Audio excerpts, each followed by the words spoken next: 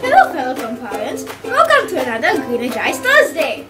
On Tuesday, we started a new series titled Leading a Low-Carbon Lifestyle. Today, we are going to continue with the series and learn more about saving our energy.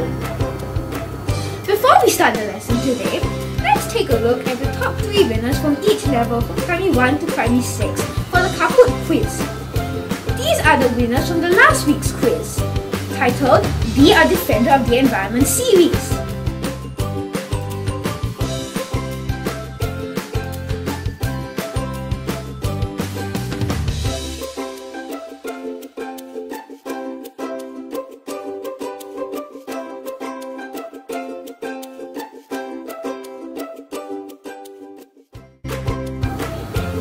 Wow! We're happy for the winners from last week's Kahoot quiz. I am sure they will enjoy playing and learning with the Eco Recycling Kit that they have won. So Zhonghua, we look forward to your participation in future Kahoot quizzes. Okay, Jenista, going back to the topic we are focusing on today, let me ask you, why do we need to save energy? If the switch is too far away from me, is it okay if I leave the light and air conditioner on, since energy is readily available all the time? Well, Darren, we need to understand that the excessive use of energy can cause climate change to worsen. Yes, Jenista, electrical appliances like lights and air conditioners need energy, which requires the burning of fossil fuels that releases carbon dioxide, which leads to climate change. We need to cut down on our electricity consumption to reduce the negative impact of climate change. Let's watch a video and learn more about how to save the energy and how to minimize the impact on the environment. Here is a reminder to take note as you watch the video. The information in it will help you answer the questions in the Kahoot quiz that will be uploaded to SLS tomorrow. The cost of using energy can be measured beyond just dollars and cents. An hour with the air conditioner uses enough energy to light up an energy-saving light bulb for over 4 days.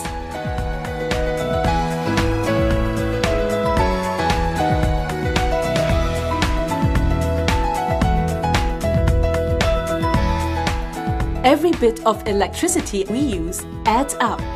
If it doesn't seem like much, consider this. The amount of electricity all of us consumes in just 1 day can power 2.8 million energy-saving light bulbs for a month. But the real cost is to this earth that we live in. And at this rate, it won't be such a great place to live on for long.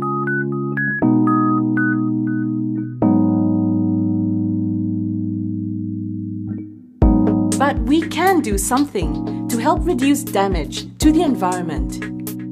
10% of our energy use, that's all we need to reduce on, and we can start right away.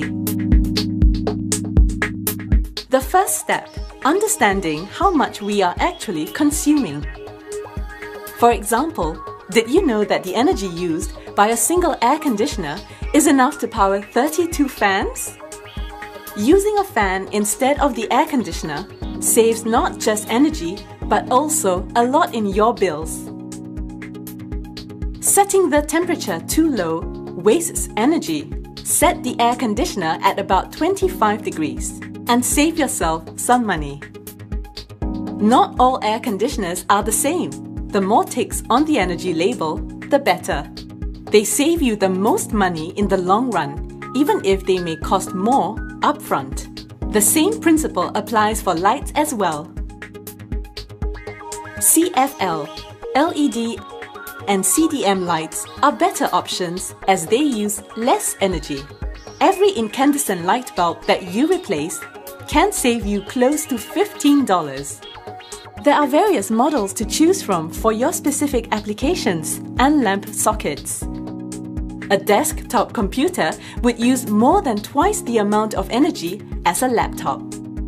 For general computing needs, consider using a laptop. Enable energy-saving features on the computer and switch off the computer when not in use for long periods. But these will continue to draw standby power if you do not switch them off at the power sockets. A larger fridge will consume more energy than a smaller one. Choose according to your family's needs. Consider the need for these features as they use more energy. Again, the more ticks, the lower the life cycle cost of the fridge, which makes for a smarter choice. Allow cool air to circulate efficiently by not overloading the fridge. This will help consume less energy. An airport constantly uses electricity to keep the water warm. Use a vacuum flask instead. Cooking appliances such as pressure cookers and thermal cooking pots can help save on time and energy used in cooking.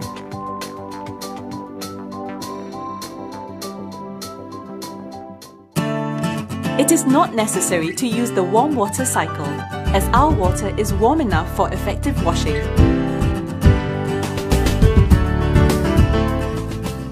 Instead of using a dryer, air dry your clothes. Instantaneous water heaters are more efficient than storage water heaters.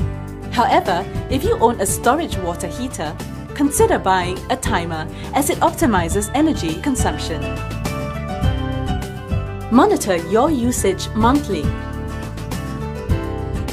Every little thing we do adds up to helping our environment, to growing our savings, and reducing our consumption of energy. And you can start today, wherever you may be. I am even more convinced now that we all need to save energy as much as possible. We need to reduce the usage of electricity and not waste it. You are right, Jenista. To all my fellow Zhonghua, remember, even a small, simple action, such as switching off electrical appliances, can help save energy, reduce our carbon footprint, and prevent climate change from worsening. We have come to the end of the second series in the digital outreach endeavor. We look forward to starting a new series next week when we meet again. Before we go, a reminder to log on to your SOS account tomorrow and complete the weekly quiz titled Green My Mind Quiz.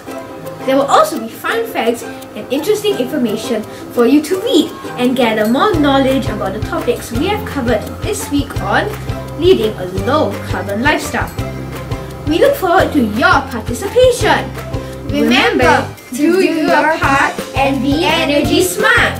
Have a terrific day ahead and stay green-ergised.